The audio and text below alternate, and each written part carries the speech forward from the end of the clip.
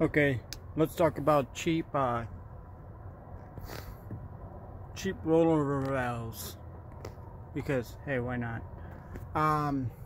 Okay, so here's my square body 80s truck, and I threw an EEC tank in it from a 72 truck. Using this is my return. Goes up, goes back down, goes into the sock. My feed is in 3 ports here on the bottom that all tee into this little X thing. They go through the floor to a pump. Oh, it's located right about here. Okay, and let's screw that lay down. There we are. That all mess. Filter, pre-filter, all that fun stuff.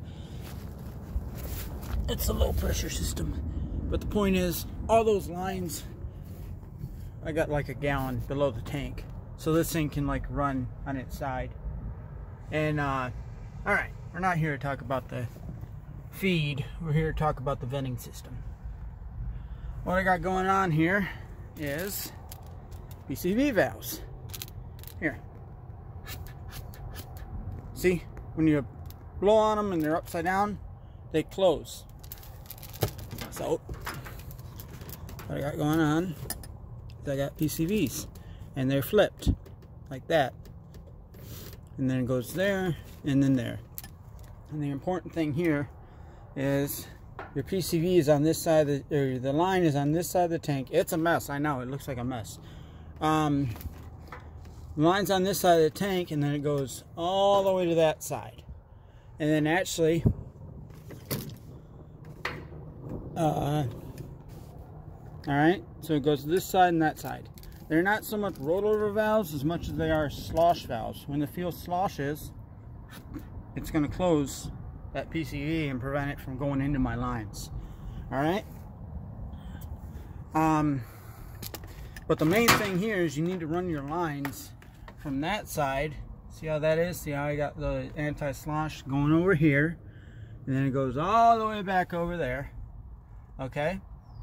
And then what it does is it goes down. This thing's out by the fence.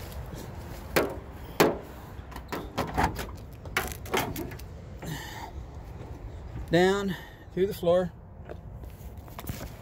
All 3 lines go through the floor, and to this, which is 2 more PCVs, but they're located like that. And what that does, they're still closed, okay? But as I'm driving, they do that, and they vent as I'm driving. And then these being upside down, they're naturally open, so they vent. Okay? Now, to prevent this thing just venting into the atmosphere, you know, oh, and my system is closed. It's a sealed tank. Okay? Completely sealed. One of these nifty little thingies. Yeah, I didn't want to have the thing sticking out the side of the truck. I didn't want to have it sticking out here and catch a tree branch, so I threw it in the back. So, to prevent the thing venting, I have a PCV that's facing upright and a PCV that's facing upside down.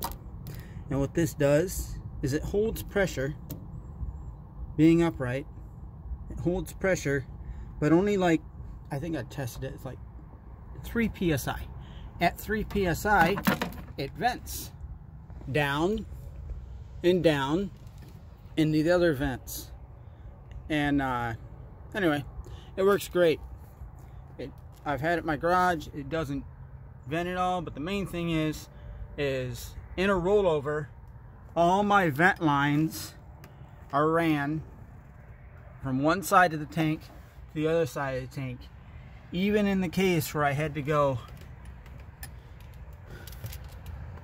there Like, see that? I had to go there and do a funky loop. And then off the fill, right here, there's one that goes all the way over here and vents back all the way over there. It's a bit complicated, but it is what it is. And that's why, and I know it looks funky, but in a roll, in a side roll, there's no way any of this can go past the fuel tank. That's the main thing. You have to not only have them going through the floor, okay, not only through the floor, but from one side of the tank to the other side of the tank. That's important. All right, one side of the tank to the other side of the tank, and then through the floor. If you roll on your driver's door, and I just had it going through the floor, or if I just had it going here through the floor, and I rolled on my driver's door, it's gonna go on the ground. Or actually, it's gonna go right on my exhaust, okay? Right on my exhaust. It's gonna dump right on down there, and guess what happens then? So you have to go from this side of the tank to that side of the tank. And in a fuel cell, a small fuel cell, that's not a lot of extra line to run it just there and then secure it at the end of the line. You still have your flexibility, but you need to, at the end of the line. These are flexible, okay? There's flexibility here, all right? And they're copper. If they crush, they crush, but they probably won't bend. It's really a roll it on its side a couple times. And then as far as protection goes, I built this nifty little thing which encases the tank. That's really why I built this bed, to encase the tank for a side impact, to protect that tank and a side impact. I got like 3 or 4 inches. What can you do, really? But yeah, in a roll, it's not going to be an issue. Starting to rain. But yeah, this is just my junk truck, but it gives you the point that you have to run your vent lines from one side of the tank to the other side of the tank, and then go through the floor. All right, once you do that, then you can go through the floor, not simply under the tank. Okay, you have to go through there. And cheap, mind you, you want all stainless. You want an all stainless. This is just what I had laying around. You want all stainless valves, but they work. Grab a hose and grab an all stainless one and put some water through it. Go to your kitchen sink, put some water through it. They work great, man. For anti-slosh valves, they won't completely stop water. Okay, you can put it in a. I was gonna make a thingy with water, but screw it. You guys get the point, or you can test it on your own. If you just put water in there, you can hook it up to your kitchen sink and run it. It won't completely stop it. It'll still put a couple drips, but it'll considerably slow a fuel leak. If that's what you have, it'll considerably slow a fuel leak down to next to nothing. And it's starting to rain, of course. But yeah, I'm saying that's my return. It's a cluster, it's a junk truck, but it gives you the point to look at my lines and see that you have to go from one side to the other side to the other side. And yeah, it's starting to rain.